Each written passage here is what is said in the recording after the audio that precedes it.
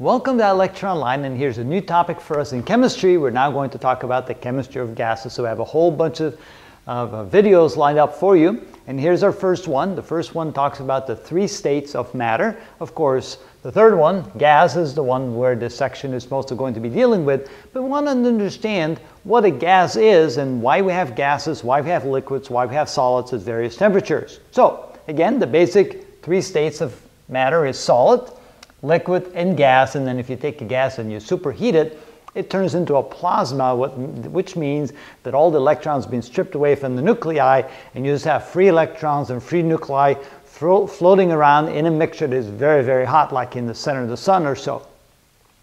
But the states that we typically deal with are solid, liquid, and gas. Now you may ask yourself the question, why do we have solids, why do we have liquids, why do we have gases at the same temperature? Why is one a solid, another one is liquid, another one is gas?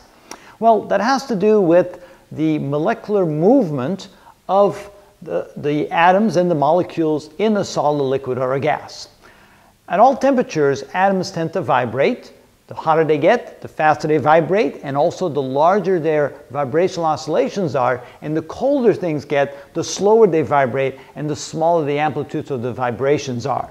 So when you have a material such, for example, sodium chloride, which has a lattice structure in such a way, sodium chloride is made up of sodium ions and chlorine ions. Sodium ions are positively charged, chlorine ions are negatively charged. The sodium ion gives an electron away to the chlorine ion. They now become charged. They then attract each other electrically, and they settle into a lattice structure, a three-dimensional lattice structure, and they're bonded together very, very strongly.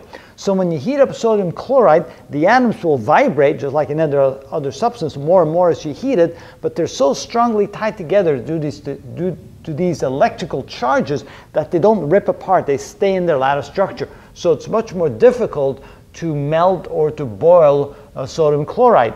And so that is also part of the reason why it has such a large number for the energy required to pull the ions apart. It takes 774 kilojoules per mole to separate the ions in 1 mole of sodium chloride. Now, if you go to water, for example, water has a different molecular structure. It's made up of 1 oxygen and 2 hydrogens per molecule, and it's situated in such a way that the oxygen end of the molecule becomes negatively charged and the hydrogen end of the molecule becomes positively charged. So these are called polar molecules.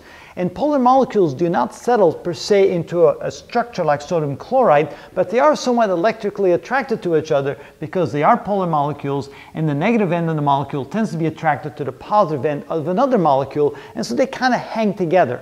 And if it gets cold enough, if the vibration slows down enough, then those molecules will actually settle into a kind of a crystalline structure, kind of haphazardly put together like this, not as nice and neat like sodium chloride, but enough to hold it together, and so ice then forms. It also turns out when water freezes, the molecules settle out into a specified structure that is larger in volume than the water molecules themselves when they're in a water state or a liquid state. So the reason why water will melt at a lower temperature than sodium chloride is because the molecular bonds, the electrical bonds, are not nearly as strong in something like this than they are in this. So when you raise the temperature of ice and you raise enough where the molecules begin to vibrate so violently, they will actually break these electrical bonds, the structure, and so the molecules begin to roll over each other, turning a solid into a liquid. So now we have liquid water is basically molecules that are attracted to each other, but they are agitated by their kinetic energy so much that the electrical bonds don't stay together, and so it's kind of like a bunch of marbles rolling over each other in a constant movement. If you then continue to heat things even more, eventually these molecules will actually begin to break free from each other because they will have so much kinetic energy that they'll begin to float freely in the atmosphere, and so then it becomes water vapor. Now, another gas that we're familiar with, which is oxygen. Of course, we need oxygen to breathe, to have the combustion reaction take place in our bodies so we can actually live and use up energy, the food that we eat.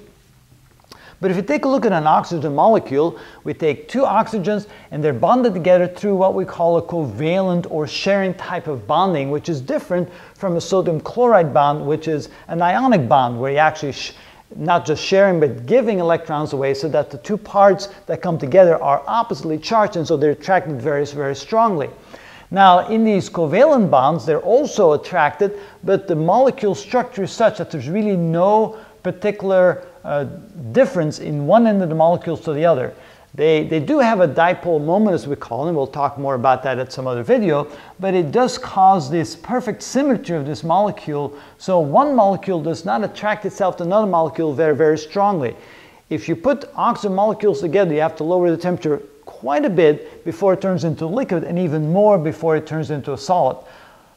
Oxygen will actually begin to melt from a solid state at 54 degrees Kelvin, which is really, really cold, and begins to boil and turn into a gas at 90 degrees Kelvin, which again is extremely cold. So the attraction between one oxygen molecule to another is very, very weak, and therefore, with just a little bit of thermal heat, the molecules begin to move enough to simply break free and begin to turn into a gas at fairly low temperature. So it really has to do with the structure of the molecules, how the electrical charges are divided between them, how the electrical charges are divided between the ions, and how the structure molecule causes one part of the molecule to be negatively charged, the other part of the molecule to be positively charged, or in how the molecules are arranged in such a way that there's very little difference between the molecule in where the positive and negative charges are, and therefore the attraction between them is very, very weak. So the only thing that really causes the oxygen molecules to attract is the fact that they are dipoles, and so there's some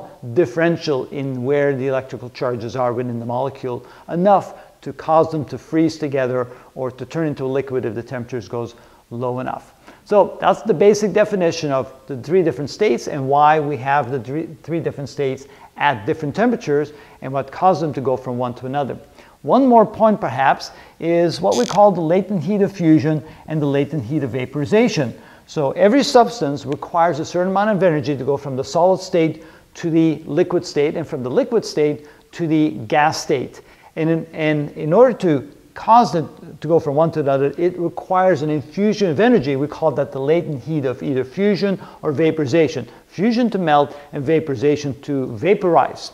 For water, to take 1 mole of ice and turn it into water takes 6 kilojoules.